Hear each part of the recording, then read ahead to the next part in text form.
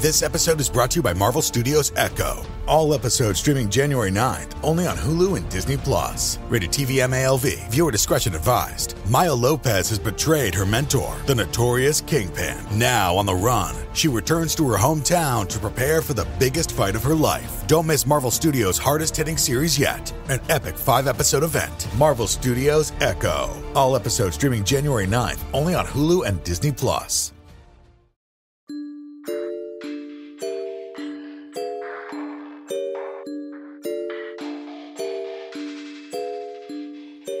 Hello, and welcome to the holiday episode of Scare You to Sleep.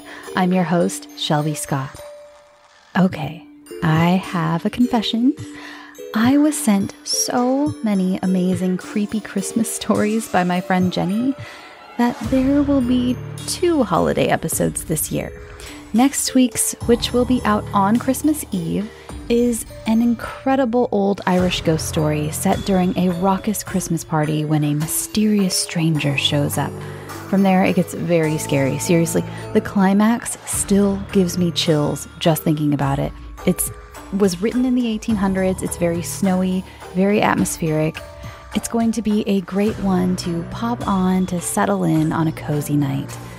This week, I have both old and new and long and short for you. It's a whole dark, gory, spooky holiday bonanza. Before we get started, remember to check those show notes for trigger warnings. Now, first up was sent in by listener Griffin Bradford. Thank you so much, Griffin, for your story, The Little Drummer Boy.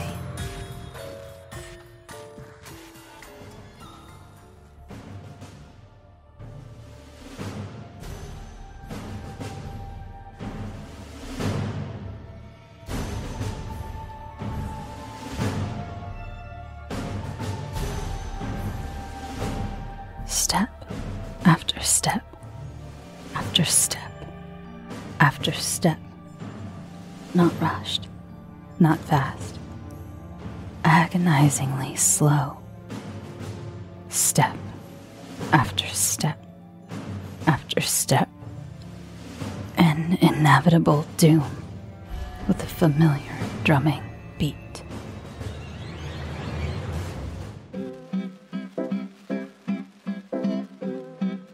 It started 2 days ago when I was out getting Christmas presents for my parents while they were both out and I had the day off.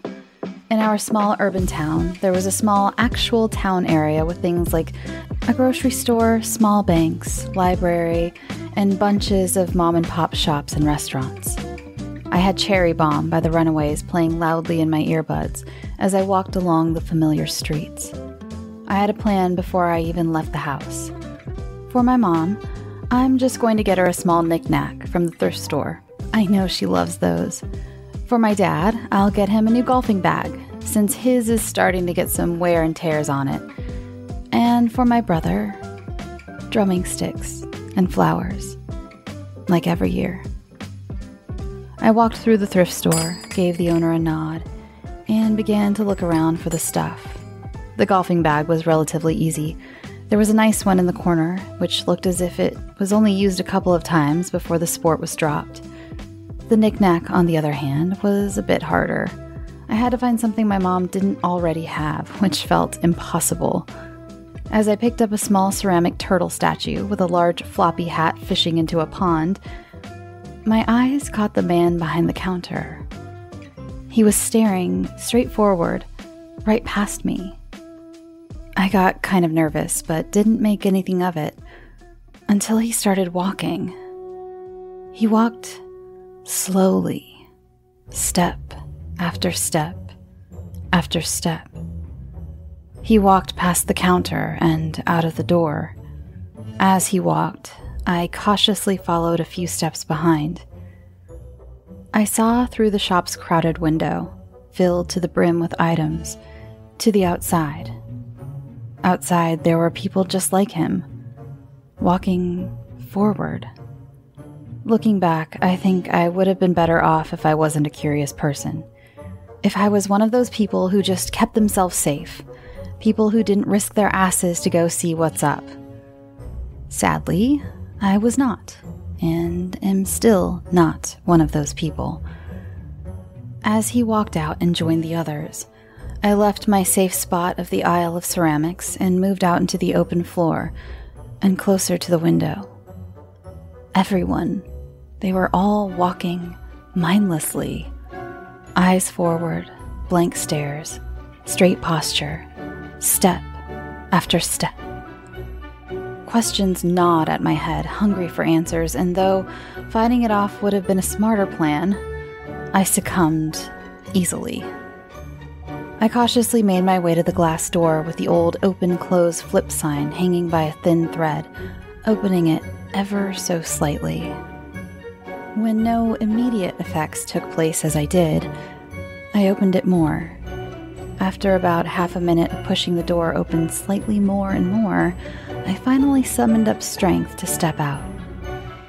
I froze in my steps, waiting for something. Something. Nothing. The people walked forward, merging down one of the smaller streets, faces blank and steps slow. I felt that gnaw again, just on the side of my head. I also felt deep unease begin to wipe over. The two feelings began to fight about what to do. Staying put and hopefully being safe, or walking towards whatever drew the rest of town and possibly putting myself in danger. A rhyme went through my head. Curiosity killed the cat. In an instant, though, the rhyme was finished by the eternal words of my father. But satisfaction brought it back to life. The quote in my mind had made a decision for me. I began to walk forward. I made sure to speed walk with my arms shoved in my pockets. I think I was afraid if I walked like them, I wouldn't be able to stop. After passing a few blocks, the people turned down into a very small street. They shuffled and nudged and made their way down the street mindlessly. I knew where the street led and decided to take a back way. I didn't want to be a part of the flock of sheep led to the slaughter. I turned quickly, ran down a different and empty alleyway behind a diner, and made it to the other side. As I walked, I just then heard the guitar riff and heavy bass in the cover of Bad Romance done by Hailstorm. With all the commotion, I hadn't noticed that my music was still playing. I exited the alleyway and saw the huge center of town, decorated in tinsel, Christmas wreaths, and large holiday signs. What caught my attention more was the large group of people circling and moving around something I couldn't see. Satisfaction brought it back to life. The words repeated in my head as I began to walk around the crowds, seeing what could possibly cause all this. The crowds surrounded something, and the only way I'd be able to see it would be to shove past all of those people.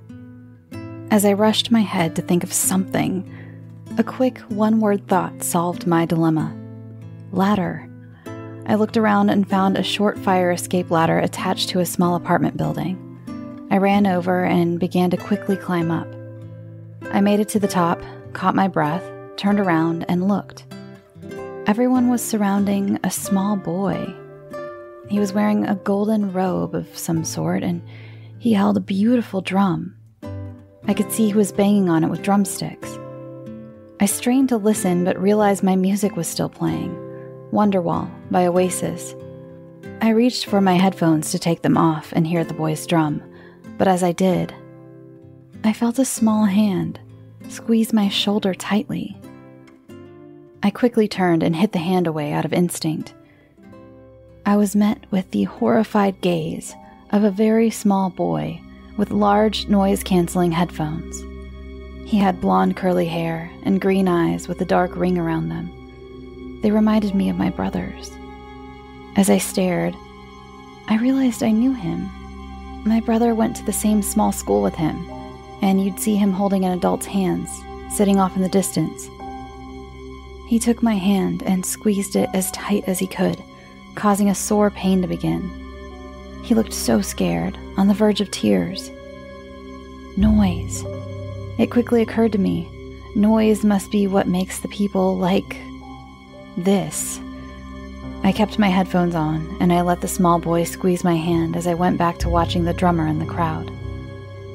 The people became still as they surrounded, listening to his drumming, still with blank expressions and slightly open mouths. I watched and waited. After a few moments, I saw suddenly and abruptly the drumming stop. The boy lifted the drumsticks just above the drum. I began to take off my headphones and let the tune of Drive By, sung by Train, slip away. The air was cold with silence. It felt sharp. There wasn't a single noise. Then, screams. Suddenly, everyone in the crowd screamed as loud as they could, and I quickly shuffled and fidgeted for my headphones, trying to find something that would stop the awful screaming. I shoved them back on, but they did nothing. It was still there. I even saw the little boy put his hands over his noise-canceling ones. I shut my eyes and squeezed them tight, waiting for it all to go away, waiting for it to stop. I don't know how long I stayed like that. Paralyzed. Maybe hours? The boy held my hand so tight, but I wasn't going to stop him. At some point, while Hey There Delilah by the Plain White T's played, I noticed it stopped. There was no more screaming. It must have faded out ever so slowly for me to not notice its disappearance. I gathered whatever I had left in me and shakily looked up. I don't know what I was expecting, but not this. Down below were bodies. So many bodies. Bodies of people I knew. Bodies stacked and piled like they were nothing but garbage. Blood and organs stained and scattered the ground. Only one spot untouched. A small circle where the little drummer boy played. I looked over at the child. He had his head down, locked between his knees tight, and he was trembling. He still held a tight, painful grip on my hand. He couldn't see this. I took a minute to gather my strength, breathing. As I did, a strong scent of blood hit me and almost sent me over the edge. I regained, reminding myself I needed to help this boy. I needed to. I took one more breath before standing up and picking up the boy in a quick motion and walking inside. I kicked the door open and felt the boy's head lift just as I walked in. I quickly closed the door behind me and set the boy down. Given his merely concerned and anxious facial expression, I assumed he didn't see anything. A front door across the room was open, and I quickly ran over to close it, just in case. As I did, the boy walked over to the door outside to the landing. I had run over and abruptly stopped him before he could. As I shoved my way in front of him, he began to make whimpers and cries as he tried to shove past me, even resorting to hitting me. After a couple of minutes of this, he attempted to shove me and then ran to the couch and grabbed a pillow to squeeze. With that slightly under control, I needed to figure out where the hell I was. I walked into the apartment's small kitchen and saw children's crudely drawn pictures hanging on the wall. After looking them over, I saw most were signed with the same messy and large handwriting. Sam. Okay, his name was Sam. While looking, I saw one of his drawings had a picture of 3 stick figure people. The one on the left labeled Mom, the one in the middle labeled Me, and the one on the right labeled Mama. I looked around the kitchen to see if there was a number or anything I could use to tell his parents he was all right. I saw a picture of them, his mom's, sitting on the counter. As I did, a cold, wet dread ran over me. They were down there. They heard the drums. I looked back at the little boy who was still holding the pillow between his chest and knees. A guilt and despair washed over me, fully processing the consequences of the event. Fuck. I forgot my family. A slice of cold ran down my spine as I realized the possibilities. My dad, he was at work. He shouldn't be in town. But my mom, she was visiting her friend. She could be out there. I had to cut my mind off. If I fell any further down that rabbit hole, I'd break down, and I couldn't afford that right now. I had to be the strong one. I decided I had choices. I could stay here and see if someone comes to help and just make sure this boy is okay. I could go back home and see if my parents were okay, try to take the boy with me. I could go down there and see what the hell happened and get answers. Just the mere thought of the last one filled me with an unyielding terror and made me sick just to think about it. All of these different choices gave into different saints and demons of mine. The first gave into my saint of wanting to care and put others above myself. The second gave into my demon of selfishness and risking others to make sure things that I care about are okay. And the last gave into my demon of curiosity. Given that my curiosity demon has only led me to more misfortune, I eliminated it from my choices. I gave another glance over to the child, still squeezing that pillow. I know a smart choice would have been to stay here, but acting as a sitting duck never pleased me, and won't now. I walked over to Sam and bent down, using my caring voice, one I often used on children. "Hey, Sam, we're gonna have to go. We're gonna have to go help, okay?" Sam looked scared and frustrated, and I couldn't blame him.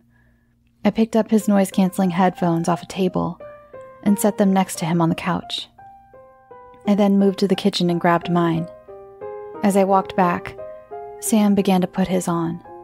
As he stood up, I reached down to pick him up. He promptly shoved me away as I began to do so, and we both seemed to agree on a simple hand-holding. I cautiously opened the front door and walked out into the cold December air. I knew the way back to home by heart, and I knew a way for Sam and me to walk and not see the main area. I knew these streets, and I've known them my whole life, but I've never known them to be so cold and empty. 20 minutes later of soundless and tense walking, we made it past the gates and into the small neighborhood. Everything here was okay. It was such a quick change. It almost gave me whiplash. People were out gardening, talking, sitting on their front porches. Naive, ignorant. It almost convinced me everything that happened was some sort of hallucination. Almost. It was too real. And Sam's tight grip reminded me of that. I remembered the screams. So loud. But I was able to bring myself back by forcing myself to mouth the lyrics to Under Pressure by David Bowie.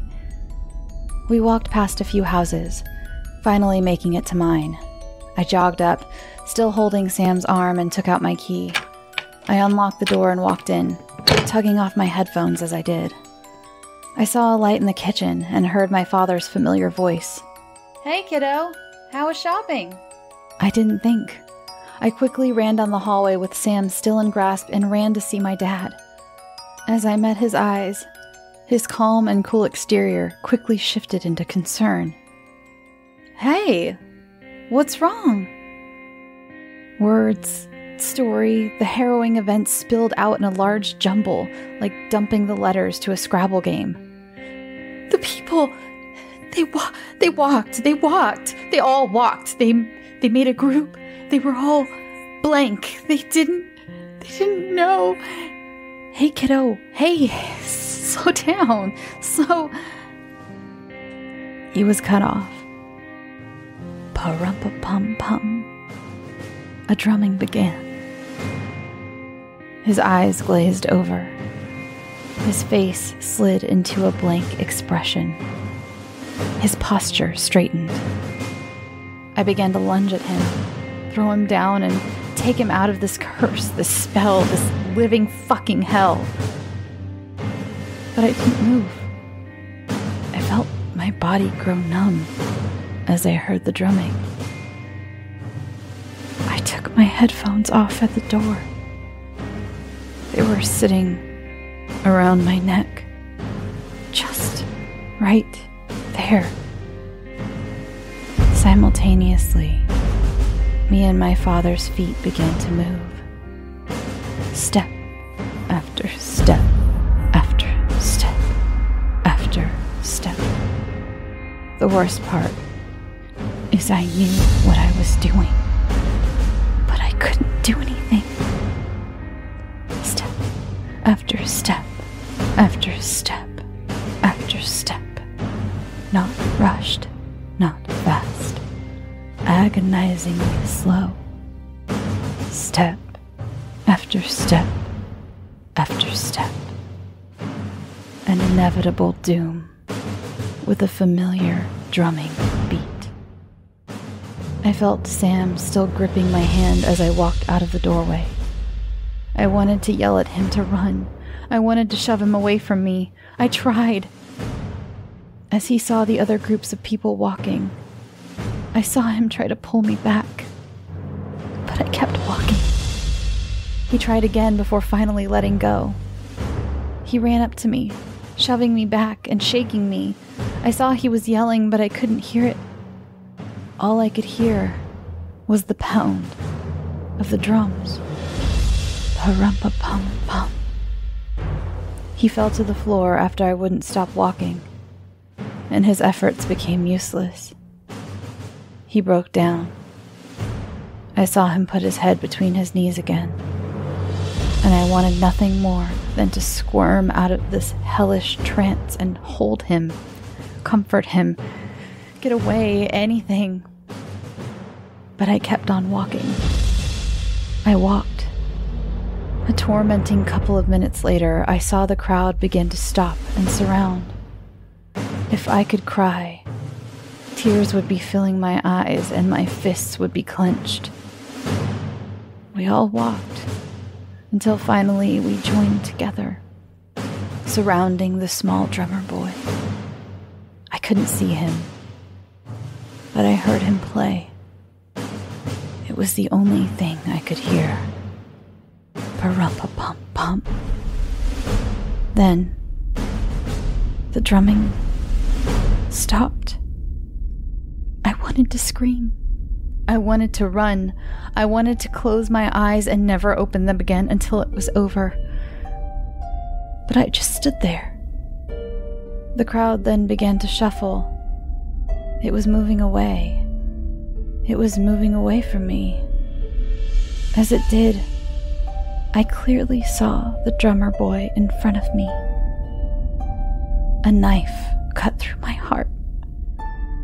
I saw the drummer boy's face. It was him. It was Lucas. It was my brother. He was alive. I noticed the only two left standing to face him were myself and my dad. Lucas looked at us with cold eyes. As I stared in disbelief, his gaze felt unfamiliar, one I've never seen him wear. He seemed wrong. This wasn't my Lucas. He continued to stare, even with his unwelcoming gaze. I wanted to hug him. I wanted to hold him in the tightest embrace I could. But I couldn't. I couldn't fucking move. All at once, in such a quick motion, Lucas was no longer staring at us. As I looked at him, he opened his mouth, almost like he was going to say something. But then, it kept opening, and opening, and opening, and out of Lucas's skin crawled a shriveled but tall, demonic being. Lucas wasn't alive. What was it? It was gray and thin, like bone, and you could hear the snap of its bones as it moved and shaped its form. Its head was much too large for its body, and as it looked up, I was met with the most familiar of eyes on the most monstrous of creatures. It was Lucas's eyes, just in the sockets of this creature. It put my every nerve on edge. It wasn't right. It was so wrong. As I began to feel every sense of the word dread in me, it grinned. It grinned with a mouth much too wide for its face. A mouth filled with sharp teeth. A mouth filled with overflowing drool. A mouth stained with blood. It lunged at me, and without warning, every emotion I've ever felt hit me at once, crashing into me as well as the monstrous beast. I felt tears begin to flood my eyes as the creature pinned me to the ground. I grabbed its arm in a useless attempt to escape. The thing looked down on me, mouth wide with a smile, and drooling, and with Lucas's beautiful eyes. It then used its hand to swipe at my neck, and I felt a hot rush of pain flood there as it cut my throat. It then lunged its head and bit my neck in the place that it had cut. The pain was agonizing, and I tried to scream and cry, but I couldn't. I squirmed and kicked to no avail. I looked to see if anybody would help me, but everyone's mouths were wide open. They were screaming. I couldn't hear it, but I saw. As pain filled my body, my head rushed, and it reminded me how I got here. 2 years ago, my brother was found in the streets one night after his throat had been slit open and his vocal cords pulled out. Lucas liked to sit on the street corner around holiday time to sing and play his drum. We called him our little drummer boy. He loved playing the drums. As my thoughts rushed, I couldn't hear anything. Nothing except a soft, repeating, and remorseful pa-rumpa-pum-pum.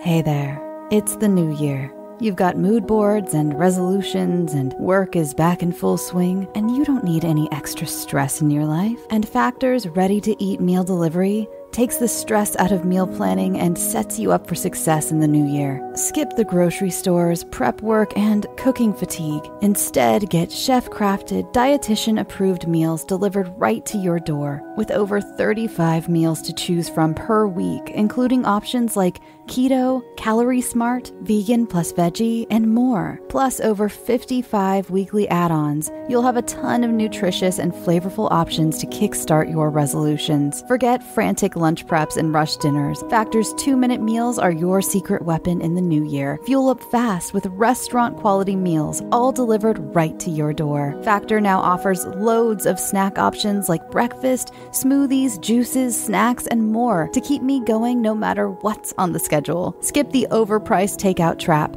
Factor is cheaper and way more delicious than takeout. Get chef-crafted, restaurant-quality meals delivered right to your door. They are ready to heat and eat in just 2 minutes, which means more time for you. Need a special occasion meal? Gourmet Plus is the perfect solution if you're looking for fast, upscale options done easily. When things get hectic, Factor is flexible. Change up your order every week with plans from 4 to 18 meals per week. Or pause or reschedule your deliveries anytime. Stress less over meal times in the new year. Factor's no prep, no mess meals free up time otherwise spent on shopping, cooking, and cleanup. No more wasting time in the kitchen. Not only does Factor offer fast, simple solutions when I'm too busy to cook, they also help me stay on top of my goals. With offerings like Protein Plus and Keto, I can stay on track. This is definitely going to come in handy for my New Year's goals. Factor has everything I need for a week of flavorful, nutritious eats.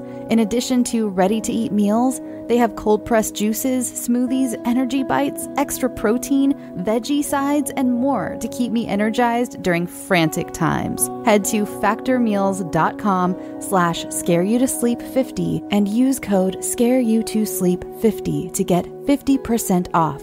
That's code scareyoutosleep50 at factormeals.com.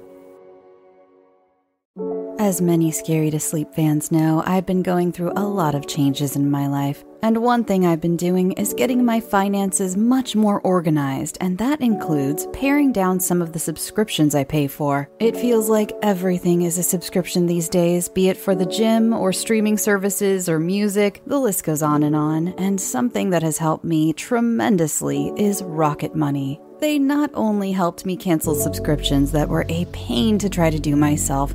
Have you ever tried to deal with some of these companies directly? It's just a headache. Rocket Money also alerts me when the subscriptions I did keep go up in price, giving me the ability to weigh my options and keep those little extras that add up oh so quickly in check. Rocket Money is a personal finance app that finds and cancels your unwanted subscriptions, monitors your spending, and helps lower your bills. I can see all of my subscriptions in one place, and if I see something I don't want, I can cancel it with a tap. I never have to get on the phone with customer service. Rocket Money has over 5 million users and has helped save its members an average of $720 a year with over 500 million in canceled subscriptions. Stop wasting money on things you don't use. Cancel your unwanted subscriptions by going to rocketmoney.com/scareyoutosleep. That's rocketmoney.com/scareyoutosleep. rocketmoney.com/scareyoutosleep.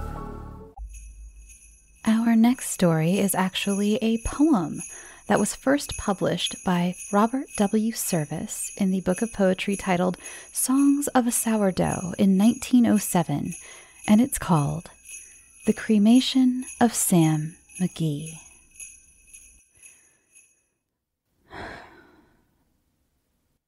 There are strange things done in the midnight sun by the men who moil for gold. The Arctic trails have their secret tales that would make your blood run cold. The northern lights have seen queer sights, but the queerest they ever did see was that night on the marge of Lake LaBarge. I cremated Sam McGee. Now Sam McGee was from Tennessee, where the cotton blooms and blows.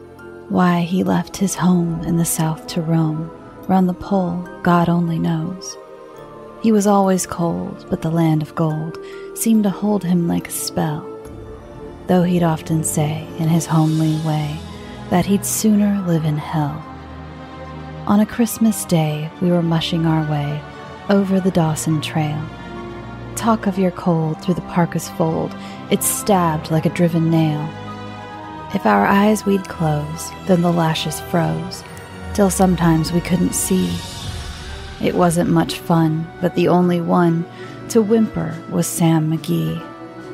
And that very night, as we lay packed tight in our robes beneath the snow, and the dogs were fed and the stars o'erhead were dancing heel and toe, he turned to me and, Cap, says he, I'll cash in this trip, I guess. And if I do, I'm asking that you won't refuse my last request. Well, he seemed so low that I couldn't say no. Then he says with a sort of moan, It's the cursed cold, and it's got right hold, till I'm chilled clean through to the bone. Yet tain't been dead, it's my awful dread of the icy grave that pains. So I want you to swear, foul or fair, you'll cremate my last remains. A pal's last need is a thing to heed, so I swore I would not fail. And we started on the streak of dawn, but God, he looked ghastly pale. He crouched on the sleigh, and he raved all day of his home in Tennessee. And before nightfall, a corpse was all that was left of Sam McGee. There wasn't a breath in that land of death, and I hurried horror-driven with a corpse half hid that I couldn't get rid because of a promise given. It was lashed to the sleigh, and it seemed to say, "You may tax your brawn and brains, but you promised true, and it's up to you to cremate those last remains." Now a promise made is a debt unpaid, and the trail has its own stern code. In the days to come, though my lips were dumb, in my heart how I cursed that load. In the long, long night, by the lone firelight, while the huskies round in a ring howled out their woes to the homeless snows, oh God, how I loathed the thing. And every day that quiet clay seemed to heavy and heavier grow, and on I went, though the dogs were spent and the grub was getting low. The trail was bad, and I felt half mad, but I swore I would not give in. And I'd often sing to the hateful thing, and it hearkened with a grin, till I came to the marge of Lake Labarge, and a derelict there lay. It was jammed in the ice, but I saw in a trice it was called the Alice May. And I looked at it, and I thought a bit, and I looked at my frozen chum. Then, "Here," said I with a sudden cry, "is my crematorium!" Some planks I tore from the cabin floor, and I lit the boiler fire. Some coal I found that was lying around, and I heaped the fuel higher. The flames just soared, and the furnace roared, such a blaze you seldom see. And I burrowed a hole in the glowing coal, and I stuffed in Sam McGee. Then I made a hike, for I didn't like to hear him sizzle so, and the heavens scowled, and the huskies howled, and the wind began to blow. It was icy cold, but the hot sweat rolled down my cheeks, and I don't know why. And the greasy smoke in an inky cloak was streaking down the sky. I do not know how long in the snow I wrestled with grisly fear, but the stars came out, and they danced about ere again I ventured near. I was sick with dread, but I bravely said, "I'll just take a peep inside. I guess he's cooked, and it's time I looked." Then the door I opened wide. And there sat Sam, looking cool and calm, in the heart of the furnace roar. And he wore a smile you could see a mile, and he said, "Please close that door. It's fine in here, but I greatly fear you'll let in the cold and storm. Since I left Plum Tree down in Tennessee, it's the first time I've been warm." There are strange things done in the midnight sun by the men who moil for gold. The Arctic trails have their secret tales that would make your blood run cold. The northern lights have seen queer sights, but the queerest they ever did see was that night on the marge of Lake Labarge. I cremated Sam McGee.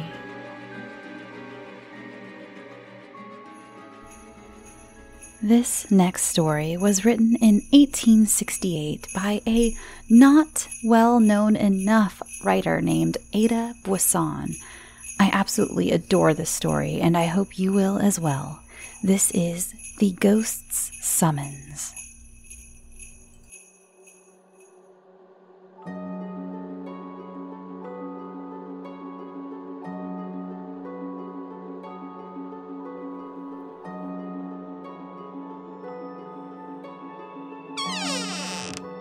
Wanted, sir, a patient. It was in the early days of my professional career, when patients were scarce and fees scarcer, and though I was in the act of sitting down to my chop, and had promised myself a glass of steaming punch afterwards, in the honor of the Christmas season, I hurried instantly into my surgery. I entered briskly, but no sooner did I catch sight of the figure standing leaning against the counter than I started back with a strange feeling of horror, which, for the life of me, I could not comprehend. Never shall I forget the ghastliness of that face, the white horror stamped upon every feature, the agony which seemed to sink the very eyes beneath the contracted brows. It was awful to me to behold, accustomed as I was to scenes of terror. "You seek advice?" I began with some hesitation. "No, I am not ill." You require, then— Hush! He interrupted, approaching more nearly and dropping his already low murmur to a mere whisper. I believe you are not rich. Would you be willing to earn 1,000 pounds? 1,000 pounds? His words seemed to burn my very ears. I should be thankful if I could do so honestly, I replied with dignity. What is the service required of me? A peculiar look of intense horror passed over the white face before me, but the blue-black lips answered firmly. To attend a deathbed. 1,000 pounds to attend a deathbed? Where am I to go, then? Whose is it? Mine. The voice in which this was said sounded so hollow and distant that involuntarily I shrank back. Yours? What nonsense! You are not a dying man. You are pale, but you appear perfectly healthy. You— Hush! He interrupted. I know all this. You cannot be more convinced of my physical health than I am myself.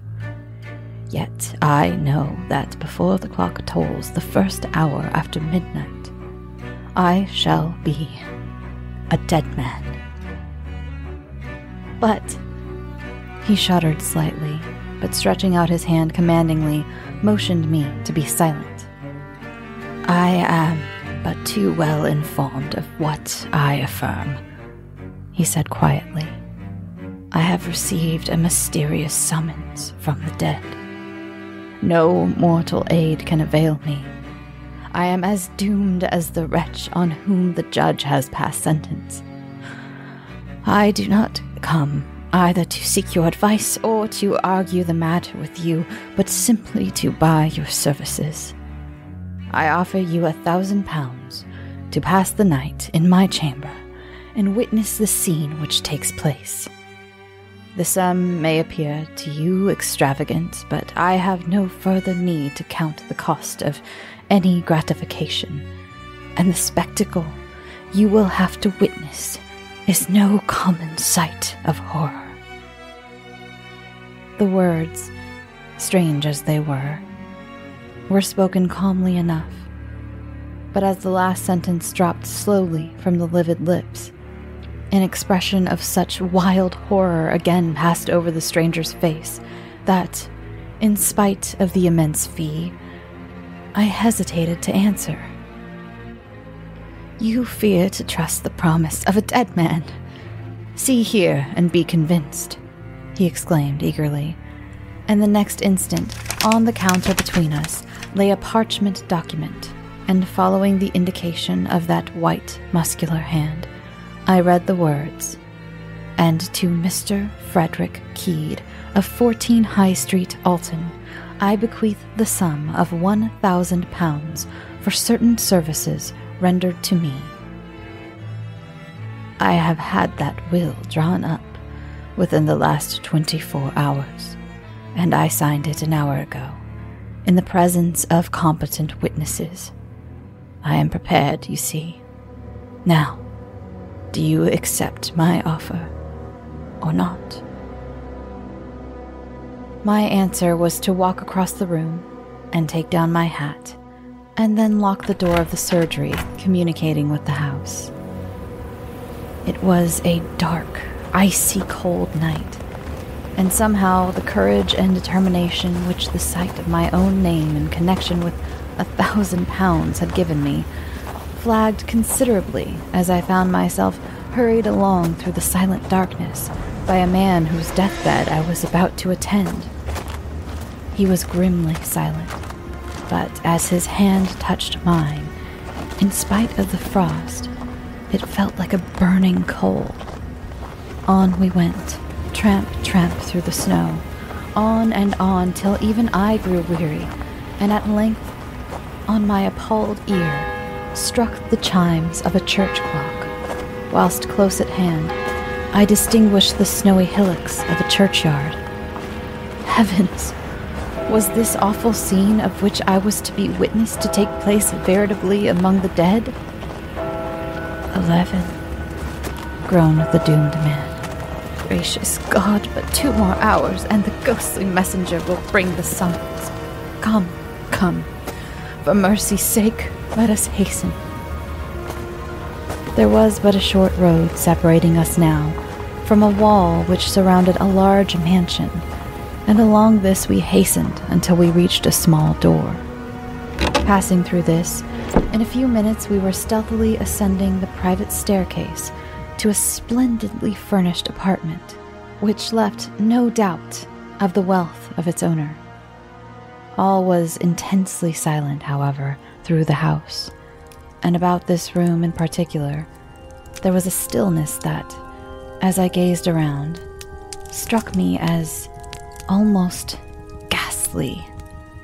My companion glanced at the clock on the mantel shelf and sunk into a large chair by the side of the fire with a shudder.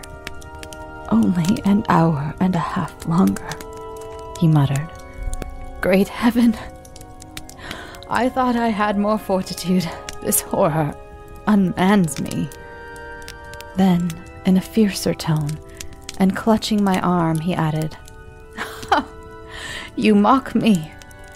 You think me mad. But wait till you see. Wait till you see."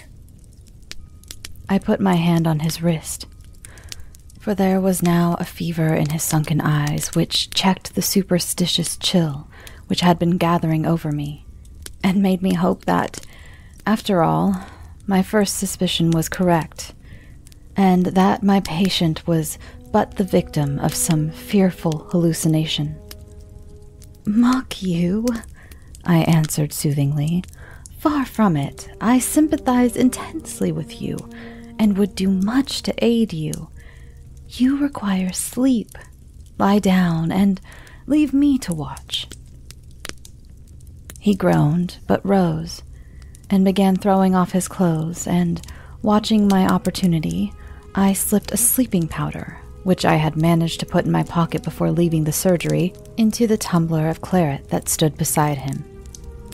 The more I saw, the more I felt convinced that it was the nervous system of my patient which required my attention, and it was with sincere satisfaction I saw him drink the wine, and then stretch himself on the luxurious bed.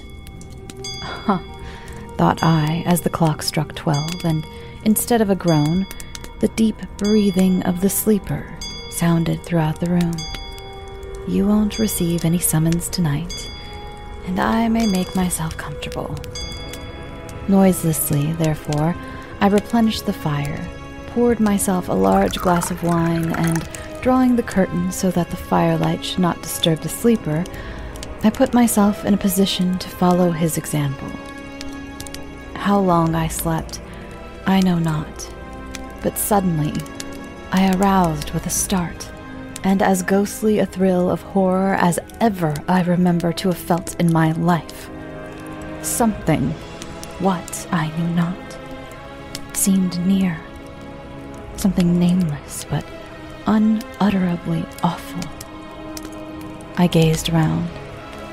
The fire emitted a faint blue glow, just sufficient to enable me to see that the room was exactly the same as when I fell asleep, but that the long hand of the clock wanted but 5 minutes of the mysterious hour, which was to be the death moment of the summoned man.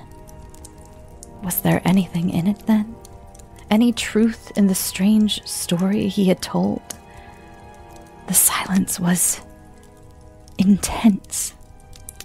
I could not even hear a breath from the bed, and as I was about to rise and approach, when again that awful horror seized me, and at the same moment my eye fell upon the mirror opposite the door, and I saw...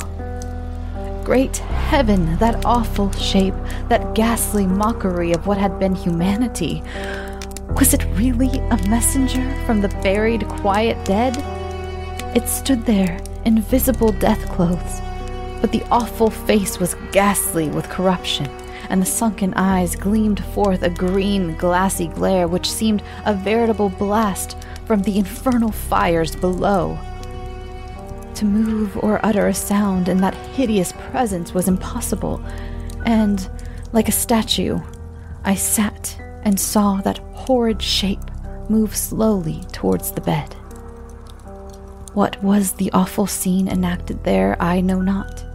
I heard nothing except a low, stifled, agonized groan, and I saw the shadow of that ghastly messenger bending over the bed.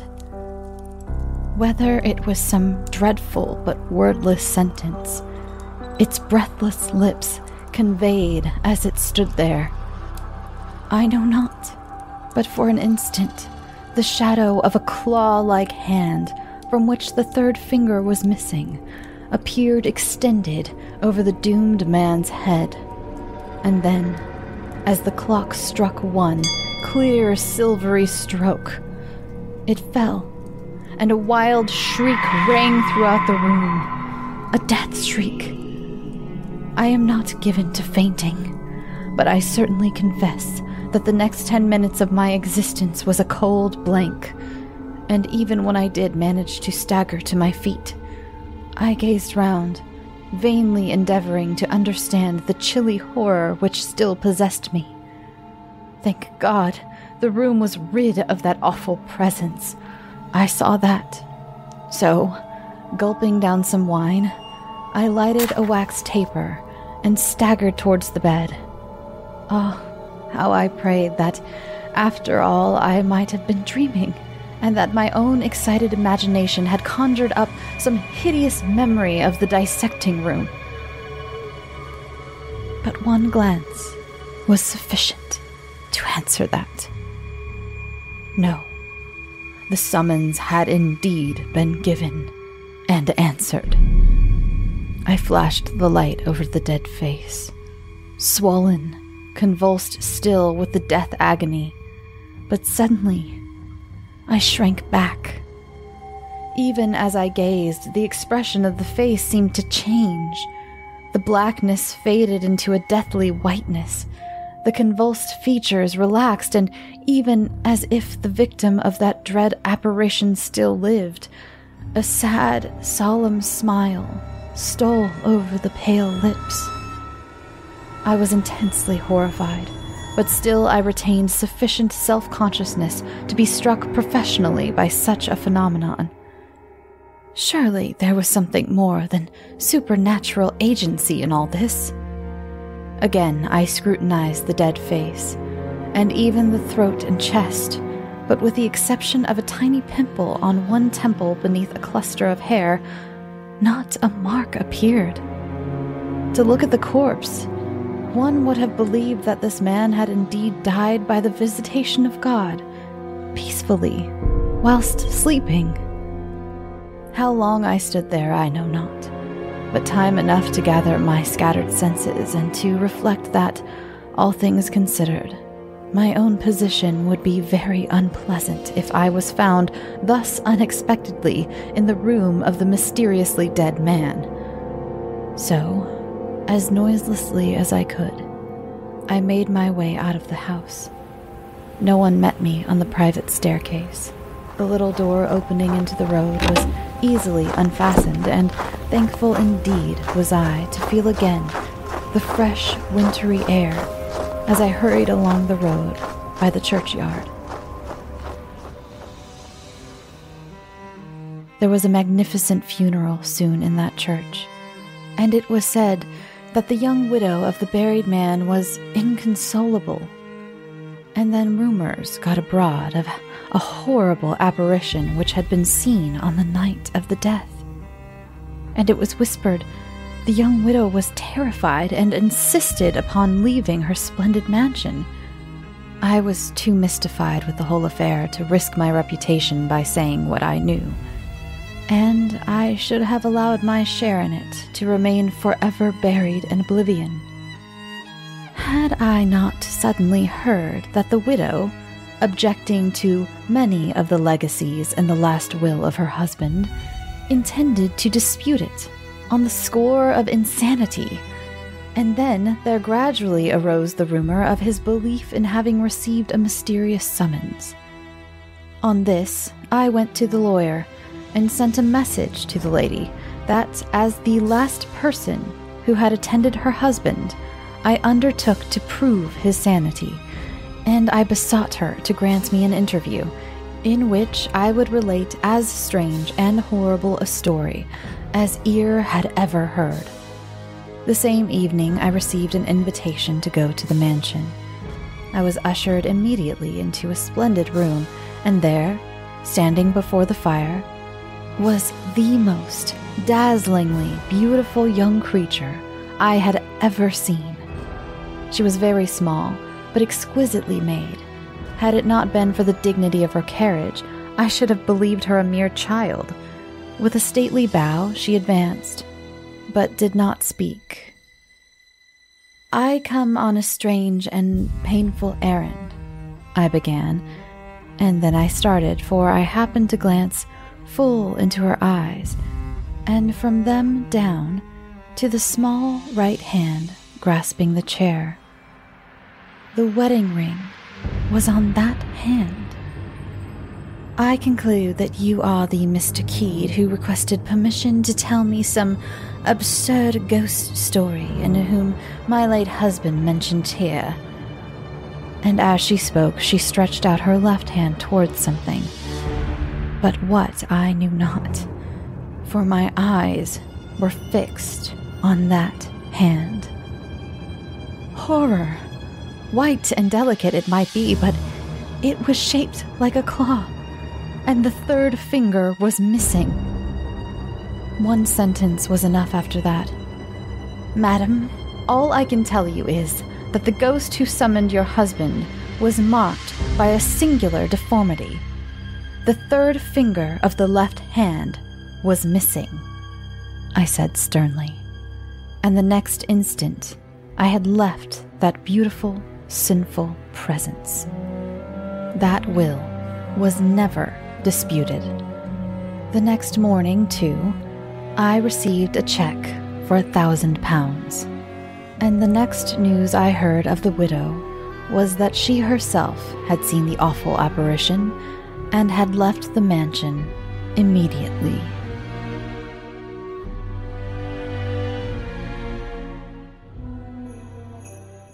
And for the last little bit tonight, I realized I didn't mean to, but all night I've slowly been taking you back in time, from modern day to 1907 to 1868, and now to this poem from the 16th century. Originally published in French, this disturbing little poem is sure to wickedly delight you. Here is The Legend of Saint Nicholas.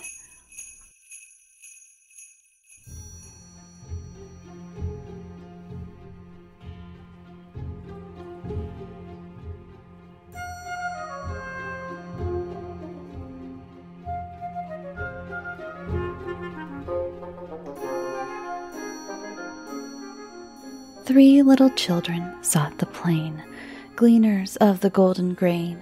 They lingered past the angel song, and dewy shadows swept along. Mid the silence of the wood, the butcher's lonely cottage stood. "Butcher, lodge us for the night, lodge us till the morning light." "Enter in, ye children small, I can find a place for all." The butcher seized a knife straightway, and did the little creatures slay. He put them in a tub of brine, in pieces small as they were swine. Saint Nicholas, at 7 years' end, his way did to the forest wend. He sought the butcher's cottage drear. "Butcher, I would rest me here." "Enter, enter, Saint Nicholas. You are welcome, Saint Nicholas. Enter, enter, Saint Nicholas. There's place for you the night to pass." Scarce had the saint his entrance made, he would the supper board was laid. "Will you have of ham a slice?" "I will not, for it is not nice." "Of this veal you'll take a bit?" "No, I do not relish it." Give me of the little swine, for 7 long years you have laid in brine. The butcher caught the words he said, and forthwith from the porter fled. Butcher, butcher, do not flee. Repent, and God will pardon thee. St. Nicholas the tub drew near, and lo, he placed 3 fingers there. The first one said, I sweetly rest. The second said, I too am blessed. The third replied, 'Tis well with me. In paradise I seem to be.